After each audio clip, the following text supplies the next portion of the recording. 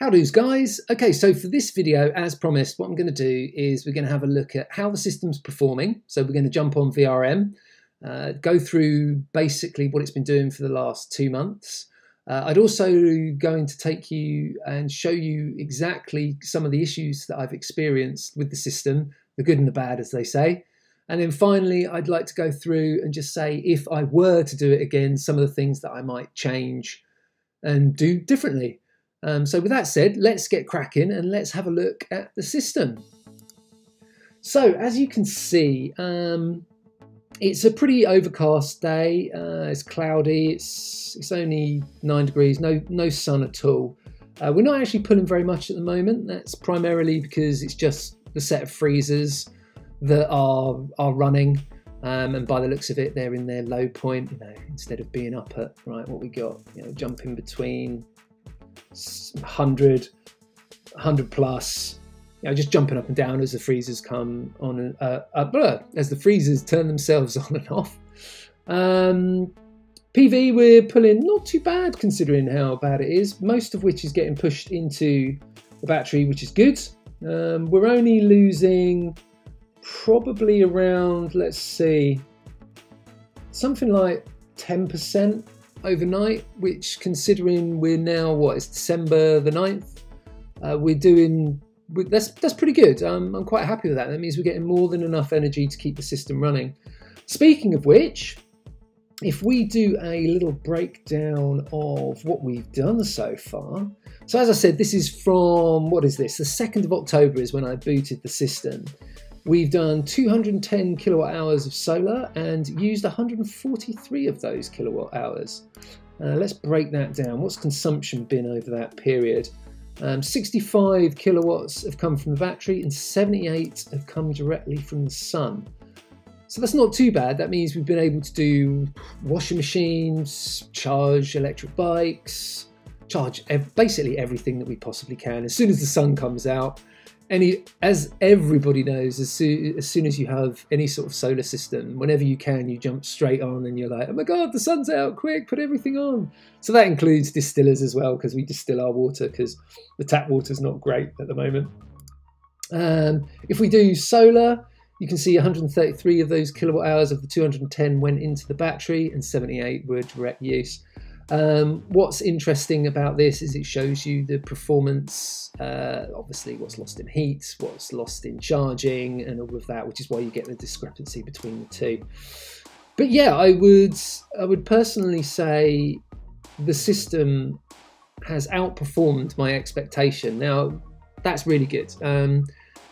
If you remember, right back at the beginning, the entire plan was to be able to have two freezers on all the time, permanently backed up, able to do washing machine on occasion when it's good, when it's sunny, or if in a pinch, just pull directly from the battery, run a water pump so that we can pump all of our water to the tanks that are in the vegetable patch, and to also charge the 2 electric bikes that we have, and then anything else that has a battery and such.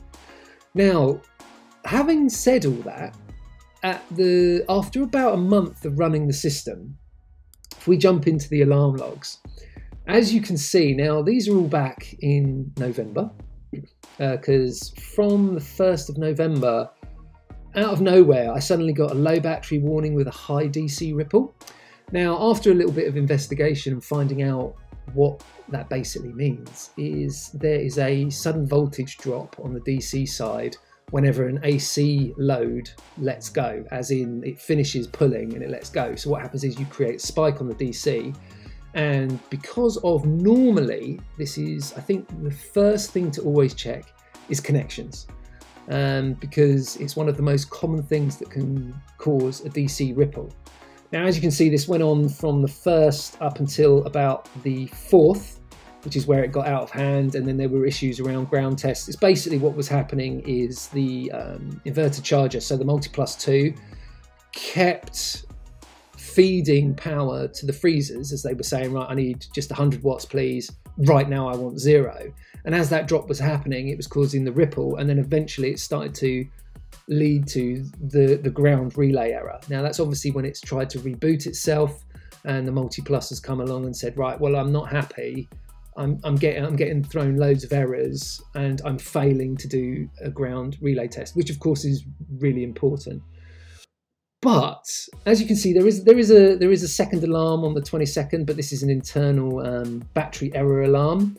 Now this one, before I go into the DC one, which is quite good, because honestly, when you find out what it is that I had done that caused this, you won't believe it, because trust me, it's such a schoolboy and basic error, it's almost laughable. If it wasn't so serious, obviously mucking around with DC voltages is never something to take lightly, but still when you see it, you'll just go, I can't believe it, because trust me, I couldn't. Anyway, so back to this error message. This one was basically what had happened is we'd pulled the freezers off of both the batteries because I was adding a new battery, I was changing around some of the cabling, which I didn't record. It wasn't interesting, it was just me tidying up some more cables, and there's plenty of videos of me doing that during the build anyway.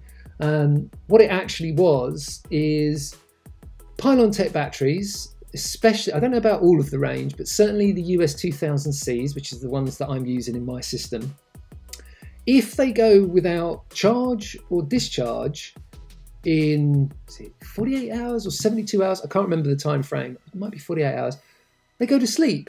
And what happens is, if one of the batteries goes to sleep, and it's, say for example, it's never going to be the master one, the master one freaks out because it suddenly loses communication with it. Now, the irony is the easiest way to fix this, at least at the moment, this is what Pylontech's official line is on it. It just needs to either get charged or it needs to have power taken from it. So I literally leant over, flicked the switch that controls the water pump came on, batteries came back on live, error was cleared. And I haven't had one since because I've not had the system running without anything on the AC load. So basically it's just a case of like the system trying to save energy on the batteries so efficiently, but it was then causing an issue that the master battery was like, where have you gone? Suddenly a battery's gone missing, please help. Anyway, so that error, if I'm brutally honest, is something that should never appear again, because it's unlikely that I will ever run the system without at least freezers on it, so that's a good thing. But yes, let's get back to our high DC ripple. Okay, so what I'm going to do is if I move you over to this little screen where we've got a video, this is some raw footage of when I was putting the system together. Now, as you can see, like I'm milling about and doing things in the background, so we don't really care about what I'm doing here, but you know, you can see that I'm working away and such. However, what you can notice is if I pause, here we go, if I pause myself here, can you see the obvious and quite frankly ridiculous mistake that I made? Oh yeah, okay, I'm sorry it's so pixelated because I've zoomed in so much on the video, but if you look at this fuse, okay, this post, okay, I haven't put the connector on because I haven't finished, I've only just put, in this video, I've only just put the cable on. This one, okay, there's a little space here, but that's because there's the connector for the Lynx DC distributor box that if a fuse blows, it shows that it's red, blah, blah, blah. This is how the unit gets its power. This one, great, yeah, all tied in. It's just a filler fuse because nothing's in this post. That's great. However, can you see here this great big gap where I clearly have only put this bolt on finger tight? Now, what's interesting is if we scrub through the rest of this video, in a minute I'm gonna, sorry, a bit of motion sickness there because I throw us around and I move us. Let me just move us over there. I threw us around a little bit, but as you can see, I still haven't tightened this up. You can still see there's quite a big dark shadow behind this one, and there's the bolt for this one. If I zoom in just a little bit more so that I can scroll us up so we can actually see what goes on. So through the rest of the video, I just, yeah, no problem. Yeah, I'm having a great time putting all the cables. Yeah, better put that one on. That's lovely. Better get that bolted in. Yeah, oh, look at that. Make sure, no mucking about. Got to make sure that it's a really good fit and that it's really, really tight. Shall we check some of the other bolts? Shall we check some of the other bolts once we've tightened this one up? Yeah, I'll tell you what. We'll check the other four. No problem. Check the other four. Shall we check the top ones again? Wow, why would I do that? Why would I forget to tighten that one at the top? No, what does he do? just puts his little cables on and, oh yeah, let's throw the cover on top. So there you go. Basically, all of the issues that I experienced at the beginning of November, all these DC ripples, that if we go into the event logs and we go back to November 4th, basically, on this day, 5 installation setting updates, that's me making changes, and 7 alarms, was all down to that one cable. Now, basically what had happened clearly is, like, for the first month, it had stayed compressed against the DC distributor, so it wasn't a problem. There wasn't a loose connection, because obviously it ran from the 2nd of October all the way up to the 1st before we got this alarm. But basically, when I took it out, when I downed the system on the 4th and took this apart to find out what was going on inside, I just couldn't believe it. It was just completely loose. I could move it in the joint. Anyway, so I retightened that, did that back on, and thankfully, since then, as you can see in here, nothing's touch wood, all of that goodness. Nothing else has happened with the system. And we're now at the point where it's literally just sitting, chugging along. Ooh, look, we've dropped down to 175 watts. However, we have gone up to a charge of 58%, so I'll take it, it's all good. The other thing that I wanted to do on this video is I wanted to quickly just go through some of the things. Obviously, one of the things I will say to you is I'm not a professional, and I think I've said several times in these videos that these are not a how-to guide. This is just simply how this idiot has decided to do it. Now, whether that's right or not, now that's completely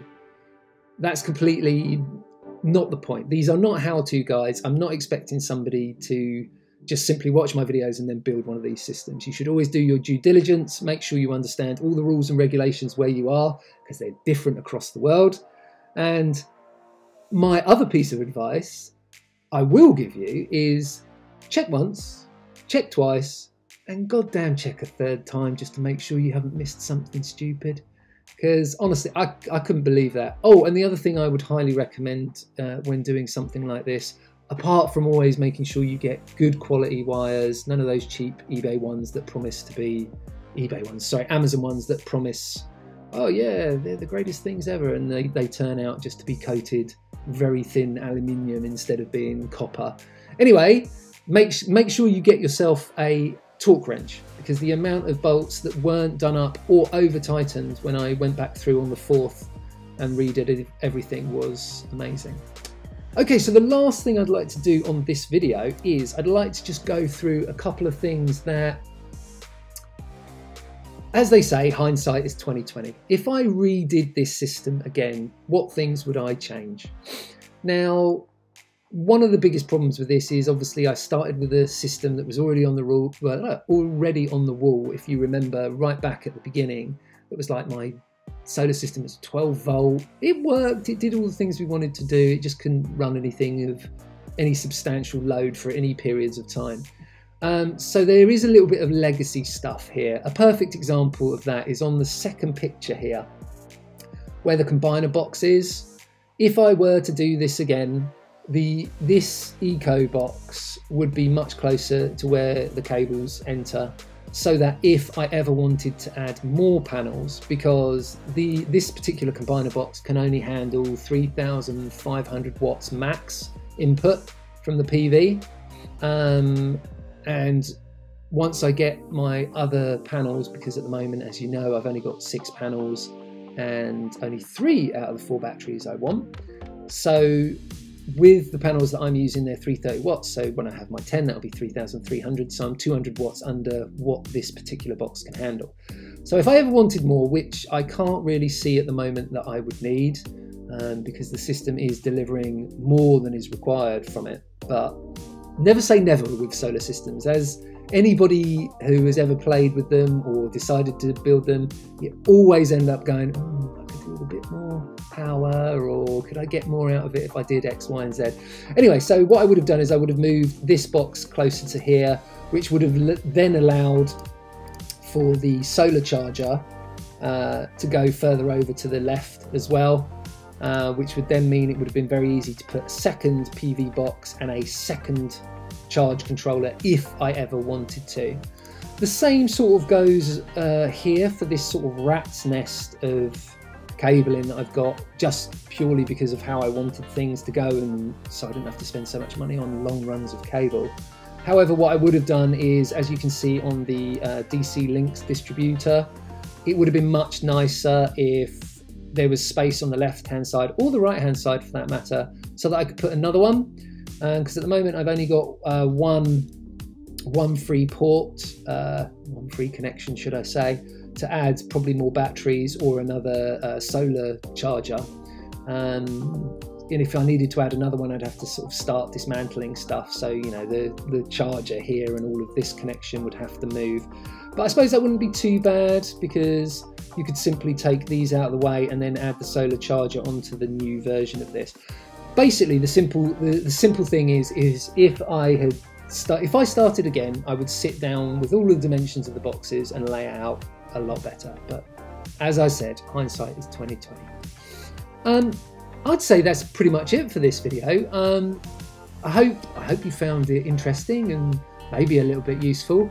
If you've got any questions, please do put them in the comments below. Now, I'm not a professional, but if there's a question, for example, Ben, why on earth did you ever put your Serbo GX box on the side? Well, now it's put on the side because I don't want dust going into all of the ports, because this particular wall is quite crumbly. The render on it is not very good, and if I didn't, you'd end up with all the ports getting filled with dust, and it'd be a nightmare. But yeah, if you do have any questions, please put them below. I will try my best to answer them. I can't promise I'll know the answers, but I think that's where we'll leave this video. Look after yourselves, and I'll see you in the next one. Cheers!